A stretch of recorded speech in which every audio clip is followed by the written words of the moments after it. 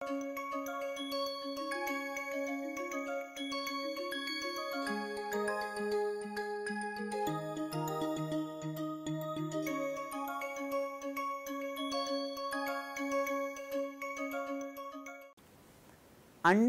the daily mind is the higher mind that controls the senses. That is the inner conscience, inner voice, values, belief system, intellect that constitutes the Vijnanamaya Kosh. Underneath the Vijnanamaya Kosh comes the Anandamaya Kosh, the bliss. That is our ultimate nature. That is where Sankhya and Vedantists both agree. The ultimate nature of human being is Ananda, bliss. Because of the ignorance, we start identifying that which is non-self, and the process of sadhana and tapas is to not getting identified with the lower selves or non-self. If we are following Vedantic tradition, we will say non-self. If we are following the Sankhya tradition, we will say no self, lower self. That process is sadhana and the yoga sadhana. Mind is the tool for that, that is reflected in the Ashtanga Yoga, particularly in the Patanjali Yoga Sutra. These 5 layers make 3 shareers, 3 bodies. Sthul Sharir, gross body, Annamaya, made up of Annamaya Kosh. Then comes the Sukshma Sharir, subtle body, that is made up of Pranamaya Kosh, Manomaya Kosh, Vijnanamaya Kosh. These are not the rigid boundaries, these are not the rigid identities, it is like a spectrum. Our physicality, we all know, is deeply connected to our emotionality. Our emotionality is deeply connected to our rationality. We can't distinguish here rationality ends and emotionality starts, it is not possible. So, that is why it is more like a spectrum. In that spectrum, third sharir, third body is Karan Sharir, causal body. Causal body is the cause of all this, that is the ultimate cause, that is layered. The layers are not fully peeled yet, but it can be experienced. The Anandamaya Kosh is experienced either in the deep sleep. In the deep sleep, we are that self which is experienced in the deep sleep is Anandamaya Kosh.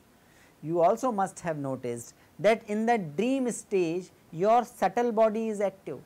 Subtle body has subtle senses as well, Antahindriya and Bahirindriya. External senses which are visible, eyes, nose, ears, these are all external senses, but there are corresponding internal senses as well. That is why it is called subtle, that is why it is called Sukshma, which is not visible, but it is there. So, there is a subtle eye, subtle ear, subtle nose, and where do we experience that? We experience that in the dream stage, because in the dream stage our eyes are closed, our external eyes are closed, but we still see things. So, there must be some internal eyes, there must be some internal ears.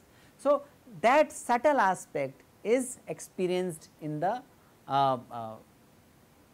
dream state, and Annamaya Kosh is the Sthul Sharir. That aspect is the most immediate experience of self. The first time we experience ourself, the most immediate aspect of experiencing self is the physical body.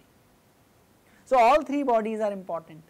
All 3 bodies constitute human experience of phenomena called human being. If we look at the positive psychology, it has started giving attention to psychosomatic aspect of the positivity. So, interoception, body mind practices are now getting importance, now getting recognition. Still there is not much study on the Pranamaya Kosh or the energy feeling and energy experience of our day to day life. So, that is where the importance of yoga comes. Maslow talked about holistic methods and holistic interventions.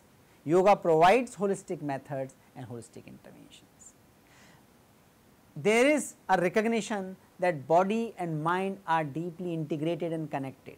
Our ability to perceive outside things is as important as our ability to perceive what is going on within, that is interoception. That interoception is also deeply connected with our psychosomatic intelligence. So, yoga gives insights about those fundamental life experiences, and that is why it can be beautifully integrated with the current understanding of the positive psychology.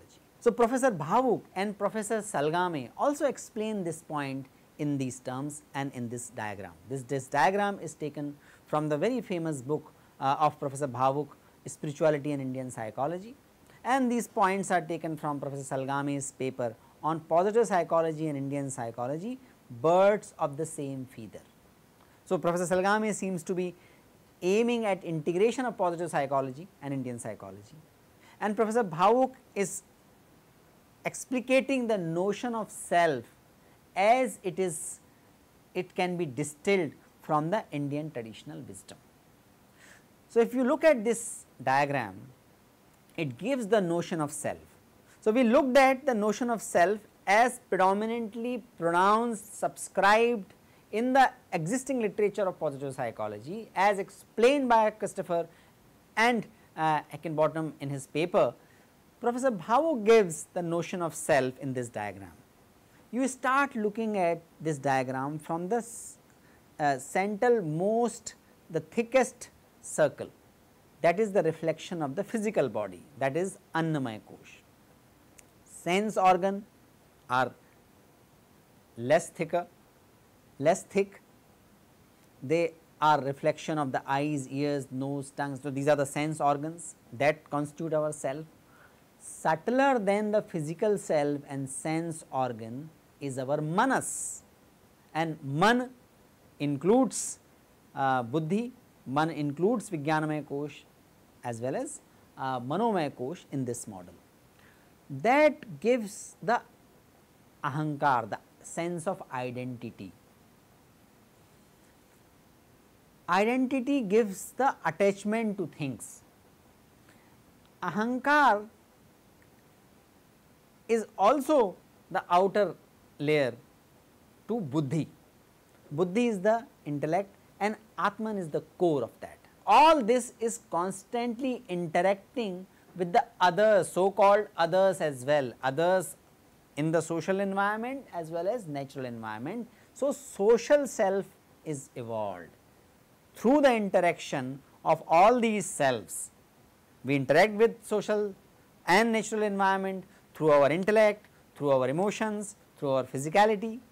So, all these three aspects give birth to our social self. What we look at, even as a cursory view, yoga recognizes the inherent divinity and purity in man and possibility of attaining an ideal state of well-being, which is not only emotional satisfaction, which is rather beyond emotional satisfaction and certainly beyond pleasure, which is about Shanti and Anand, which are the higher realms of the well-being. It can be experienced in our day-to-day life, in the ordinary vocations of life. In the very famous lecture on practical Vedanta, Swami Vivekananda also says that the greatest truth revealed in the Vedanta are not explicated by only the sages living in the forest. They are explicated by the kings as well, people, those in the thick of action, those who are in the ordinary vocations of life, that can be experienced. Yoga offers a holistic model of human self. It offers a self-correct, it offers large number of self-corrective techniques as well to restore our normalcy, achieving the ecstasy, remaining at that and still remaining in the day-to-day life. In the Indian tradition, spiritual practices of various kinds are aided. So, at one level positive psychology prescribed to so many interventions, but Indian psychology, Vedic tradition not only prescribe the interventions, it also prescribes what type of people, what types of personality may be benefited most by what type of interventions. And as a result of that, Karma Yoga, Bhakti Yoga, Gyan Yoga emerged.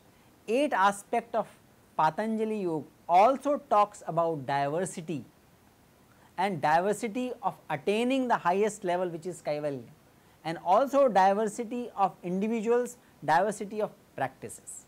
So, that is the reason we found that integrating yoga with positive psychology can be very fruitful pursuit for a course on managing self and managing career.